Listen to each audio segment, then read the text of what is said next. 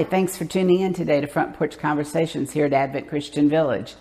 Today we're here at the Harmony Center, but it won't be long, I don't think, before we can be back on the porch. The weather is warming up and it's really nice. And we're having showers this morning, but they're leaf showers. The trees are getting rid of all their last year's leaves. I want to welcome our guest today, Dick Sodders. Thank you so much for being here, Dick. Thank you for having me. Dick, let our visitors watching on TV know where you were born and a little bit about your early years. Okay, I was born in Jamestown, Ohio, which is a little country town, and it's about 60 miles north of Cincinnati, Ohio.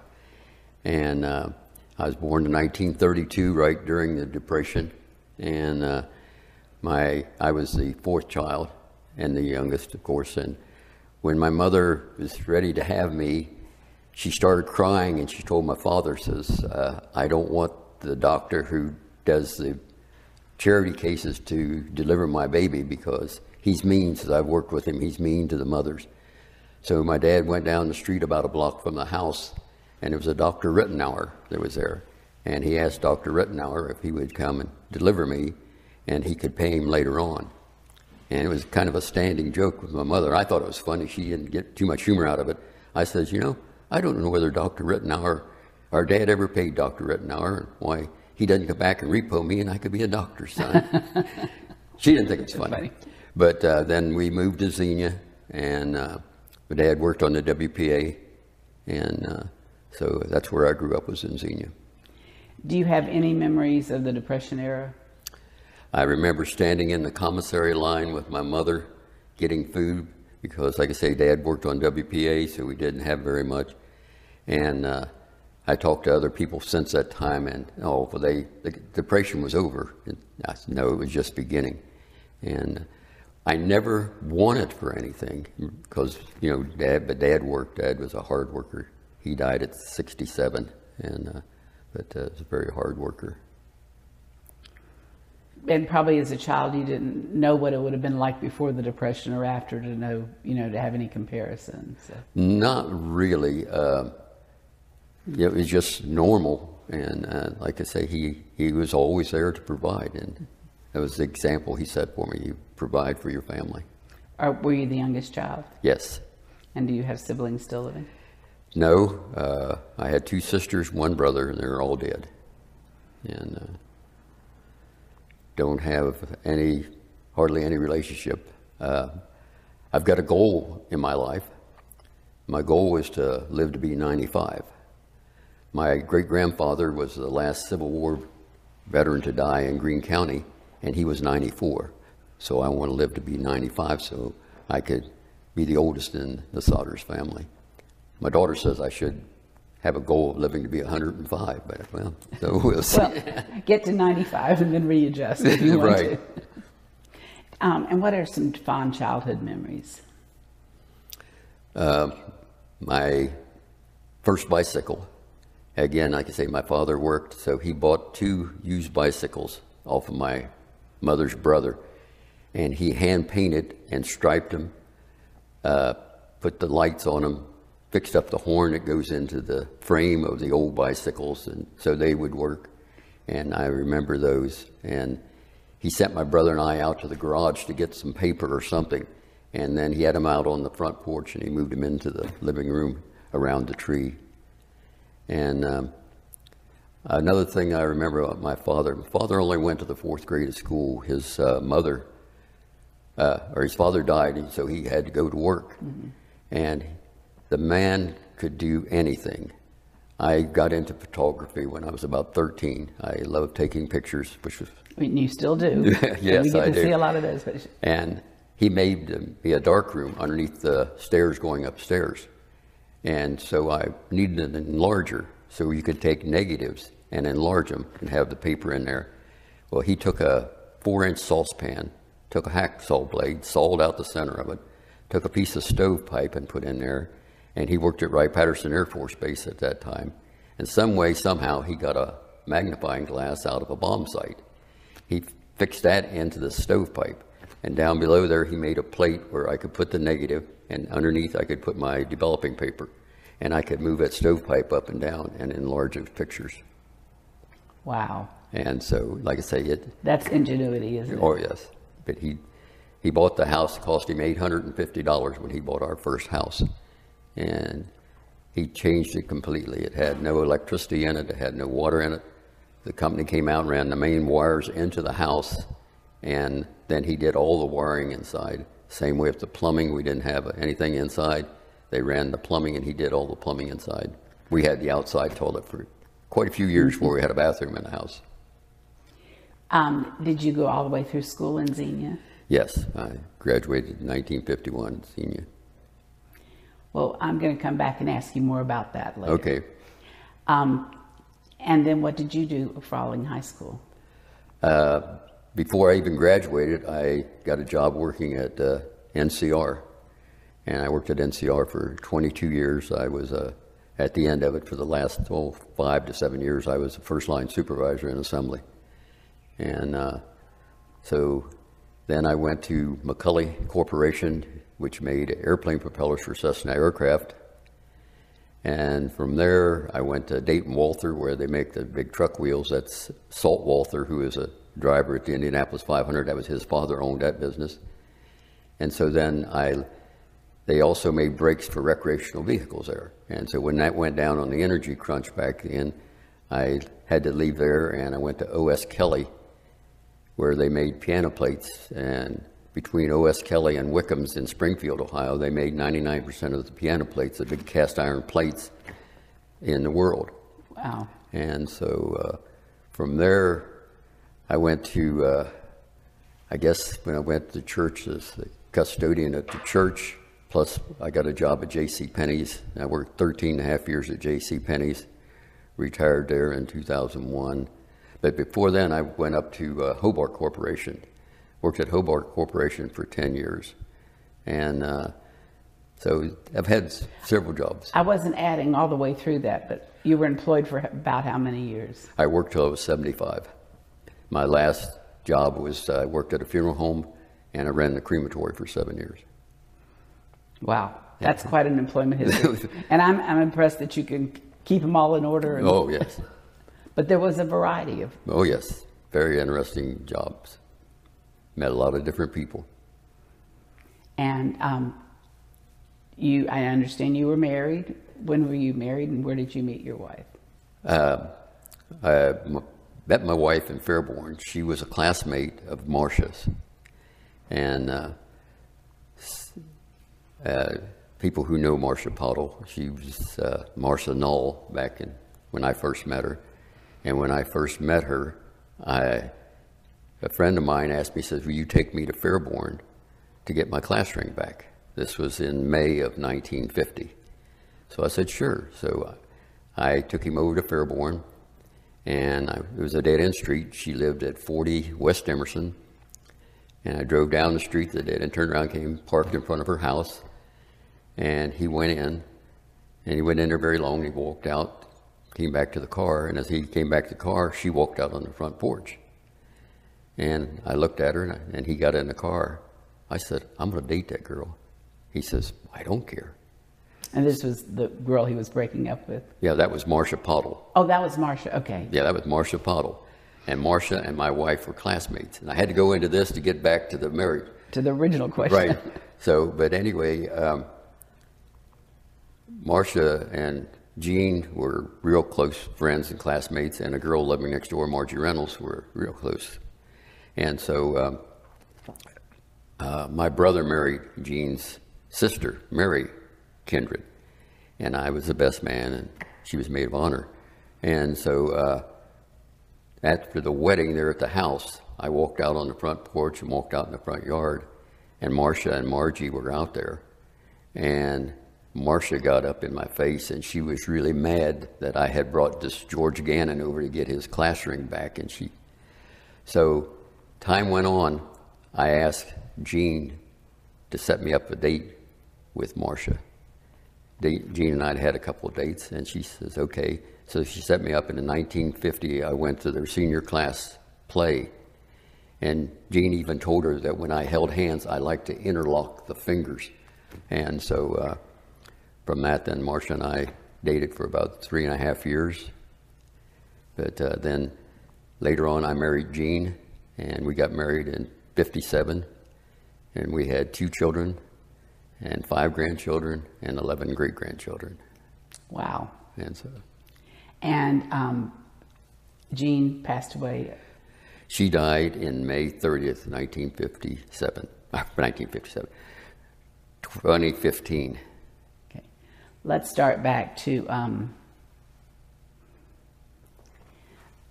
how long were you and Jean married? 58 years. And she died recently, or in the She died, like I say, no, she died in 2015. And did you live in the same town all during your marriage? We got married in 1957, bought a house in 1958, and lived in that same house. We had one built, but we only lived in it about 4 months and had some water problems, so we moved back. And I still own the house up there. And tell us about your children. My daughter, Denise, is just turned 60 the 11th of January, and my son will turn 58 in August. And I had a standing joke also with my daughter. I was an avid bowler. I bowled 4 nights a week. And so she was born on my bowling night. So whenever her birthday comes around, I always remind her when I send her a birthday card with something to do with bowling, that she had to be born on my bowling night. But I take it you did go to the hospital instead of bowling? Yes, I did. Okay, I did good. go there. Yes, I did. Because that might be another long story. No, no. Yes, it would be. No, but yes. So. When you, and do they live nearby? My daughter lives in Crestview. She married a boy from Fairborn, and they've got 2 children. They had 2 children, and so I go over to see her, and that's part of the story with Marcia too. So when we get to that. Earlier you talked about your early interest in photography. Yes. Tell us about what's transpired with your photography between early years and now. Well, I even took some of the pictures for our senior class annual, and then I don't know how many different cameras that I've got. I served 19 months in the service, took a lot of pictures down in Louisiana where I was stationed, and it was just something that I got involved in and loved doing. And I've had some here in the village. I've had pictures put down there that In the photography gallery. right, and Yes. it's just I don't know. I just always enjoyed them. As a matter of fact, I developed Marcia's class pictures because I worked with the photographer who took the pictures for our senior class pictures, and I went to his house. He had a whole darkroom down, and so I helped develop the pictures for the senior class. Now, have you moved to primarily doing using your phone for picture No, taking? no. I've got a You're more of a purist than that. yeah. I've got a 35 millimeter that I bought off of my grandson's wife. Plus, I bought a lens off of name slipped my mind here in the village. The one that takes all the pictures. But anyway, I bought the lens, and it's a 300 millimeter. The other one was a 200 millimeter. And so I take pictures through the doors. I go outside, take pictures. The vultures, I think, know who I am when I come out with my camera. And do they smile or just? Yeah, some of them do, and some of them aren't too happy. But I just love I have an act of seeing things that aren't supposed to be there. It's a different thing from like I looked out the door one day. And out on the magnolia tree, up in the top, I looked up there, and the leaves, as you were talking about them, looked like an Indian maiden because there was one branch that stuck up had little leaves up on it like that looked like her head, the feathers on her head, and so something that's not supposed to be there is what I see, and if it moves, I get my camera and I take a picture of it. When you were talking about you worked as the church custodian and you Yes. worked for a funeral home, Tell us a little bit about your faith journey. As I mentioned a while ago that I bowled. Bowling was my God. Like I say, I bowled 4 nights a week. And I drank 2 cases of beer a week, plus all the drinks that I had at the bowling alley because the fellows I bowled with. I was a good bowler. It was the sport that I really excelled in. And I had a lifetime average of 190. If you know anything about bowling, it's a pretty good average. But I went all over. I bowled in Chicago, I bowled in Detroit, I bowled in Indianapolis, I bowled in West Virginia. Wherever there was a tournament, I bowled. And at class, my wife would have family reunions, and I would go, but if I had a bowling tournament, I'd go to that bowling tournament. And so, and I did a lot of other things. I was smoking 12 cigars a day. And so when I was working here at the bowling alley this one night, just for some reason or other, it just flooded in on me, and I came home from work, and I told my wife, I said, I've got to talk to somebody. And she says, well, why don't you call the prayer tower out Oral Roberts University in Tulsa, Oklahoma. So she gave me a book that had his phone number on it. And says, you're going to call up here or go down in the basement. We had a rec room. I'm going to the basement. So I went down there and I looked at the number. And I thought, well, I'm going to have to, that's long distance. So I went back upstairs and I said, that's long distance. And she said, yes, you'll have to dial 1. So I went back downstairs and kind of laughed to myself, boy, that's something. She's wanting me to call Tulsa, Oklahoma, and we have arguments when I call my mother in Xenia, 11 miles away. But I called, and a lady answered the phone and says, prayer tower, may I help you? And I said, yes. I says, my world is caving in, and I have such pressure on me, I just don't know what to do. And she says, can I pray for you? I says, yes, I don't care. Whatever you want to do, just go ahead. So she started praying, and then she said, will you pray with me? And so I prayed the sinner's prayer, and I knew that that's what it was because at age 10, my brother and I and another kid went to the United Brethren Church, and the pastor had taken us up there, and we prayed then. Mm-hmm. So as I started praying, I started crying. The more I prayed, the more I cried. I came upstairs, and I told I have a weight that's been lifted off of me that I cannot explain. There's just no way to describe it. I quit drinking right then. I've never had a drink since then. The day later, I was smoking a cigar, and I looked at it, and what am I doing with this? And I threw it down there, and then I had to go sweep it up. I never smoked again after that. And I didn't realize what a grip that the alcohol had on me, because whenever my wife would say something about me drinking too much, I would always go back to a fellow that I worked with at NCR who would take one drink and he was drunk. So, and then one time I went to a men's prayer meeting in the morning, and a friend had brought a young man there. He's 32 years old, and he was admitted alcoholic. And then he says, but I'm not down in the gutter with the winos. Everybody who's an alcoholic has somebody they look down on and justify their own. So then, like I say, I have never looked back after that. It's just been, and another thing that I am so, I have to say, proud of, when I got saved, I went over, this was in 1976. My dad died in 67. My mother was living in an apartment above my brother's. And so I went into her apartment. She stuck her finger in my face, says, don't you come in here talking to me about church. And I says, Mother, when you want to hear about it, I'll tell you. So later on, she fell and broke her shoulder. So she came and lived with us for a period of time. And my wife took care of her and all that. And then later on, when she was 80 years old, she fell and broke her hip and had to go into a nursing home. So we went to visit her every Sunday.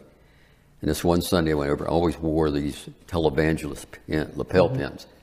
And I had one on that was a trumpet, and it said, perhaps today. And she wanted it. So I took it off and started putting it on her gown. I knew they'd throw it away, and I had bought her a little stuffed rabbit, so I pinned it on that stuffed rabbit. And my wife says, tell her what that means.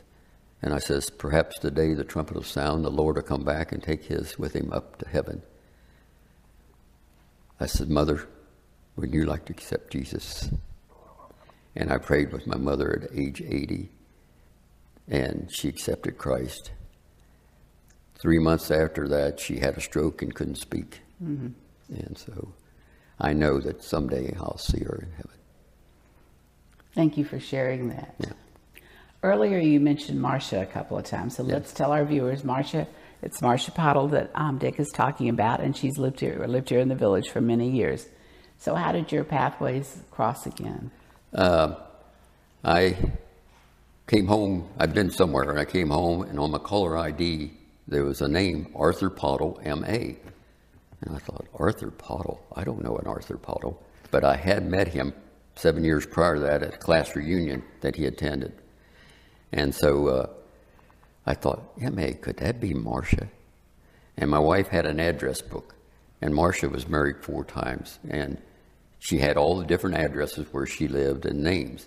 And the only one that I could remember was Stump. She was married to Robert Stump. And the reason I could remember it, he was into flea markets and antiques. He was an old-time hoarder. And so they called it Stump's Dump. So I got the book out, and I looked through it, and I couldn't find it. So I had called. Well, let me back up. Marcia called her classmate, Margie Reynolds, out in Colorado, and told her about Art dying. And she told her about Jean dying, and that's the reason she had called me. So I then called the same girl, Margie, out in Colorado, and she says, yes, that's Marcia. So I went ahead and called her, and my daughter lived in Crestview, so it was only 200 miles apart. So we talked, and I was going down to my daughter's house, and so Marcia drove over, and we met halfway at a rest area, and I just went to my daughter's during Super Bowl, and it's mile marker 160 because I wanted to look at it again and remember. So anyway, we met her there, and I walked up into the park and looking for her, and here sat a black gentleman sitting on a wall. He was one of the custodians there at the rest area, and then there was a telephone, pay telephone on the wall, and a woman standing here. And so I walked up there, and I said, Marcia, and she turned around. And then later on she asked me, she says, how did you ever pick me out? I says, a black gentleman sitting on a wall, a telephone on the wall, and one woman. I said it wasn't too hard to pick you out. So she brought me down here, and I spent a week in the lodge, and we talked because she knew my family, and I knew her family, and they were all dead. And so we compared notes. And I went back to my daughter's house, and we went to a movie, and they had the movie The Miracle. And in that miracle where a girl fell down the tree and something, I don't remember much about it. But after we walked out of the theater and walking along there, and I says, Denise, I found my miracle. I says, you know, Marcia was my first love. I said, I have to go back. So she came again. I came over and spent 2 weeks at the lodge, and we talked some more. And then, so we got back together, and we couldn't get married because her last husband, Art, was a retired colonel. So Paul Bertolino, who's a retired minister, came to the house. We talked about a commitment service. Marcia had said something about it. She'd heard about it. And Paul came over on his own one day, and he says, I'll do a commitment service for you if you want me to. So we had the full ceremony, and we committed to God and ourselves. And so then that's my first time here, and we just had just a wonderful time, and meeting all the different people here, and I just feel so welcome here at the village. And how long were you married, you and Marcia? Almost 5 years. And so on January the 14th, 2016 is when we first met. You and Marcia had some good years together, and I know it was an important part of her life. Right. First thing, I'd never been on a cruise. So the very first thing she did was took me on a cruise to Alaska. And then we went on the cruise with Tim Zimmerman's brass to the Caribbean. And we made many, many bus trips with Madison Travel and saw a lot of different things and just enjoyed life totally. Marcia never had a pet. And so when she got me, she also got my miniature schnauzer. And when my schnauzer was not really a friendly, but she was friendly. She wasn't a compassionate dog or anything like that. She didn't like to be held. But when my wife died, I went over and was sitting in her chair one day, and the dog came over and jumped up in my lap. And from that time on, she was always there. And so she was with Marcia all the time we went. I had to have her put down when she was just about 13. She'd had a stroke, and I had to have her put to sleep. And so that was about 3 months before Marcia passed away. Well, I so appreciate you coming and sitting down with me today and visiting, and I appreciate so much your stories you've told, and for members of the village who've known Marcia for years, it's a nice connection for them as well. Yeah, it's been, people have asked me if I'm going to stay here or what I'm going to do, and I said, well, I don't have any friends back in Ohio. I got a neighbor lives next door, a neighbor lives across the street, and that's the only people I know. I've got a few nieces that live up close. But as far as friends, my friends are here in Advent Christian Village, and I have many. And that's a great place to have friends. Right, and I thank Marcia for that because she's the one that introduced me. And like I say, I just feel so privileged to be welcomed into this village. Thank you so much, Dick. It's my pleasure. And thank you for tuning in, and I hope to have another Front Porch Conversation for you to join us on soon.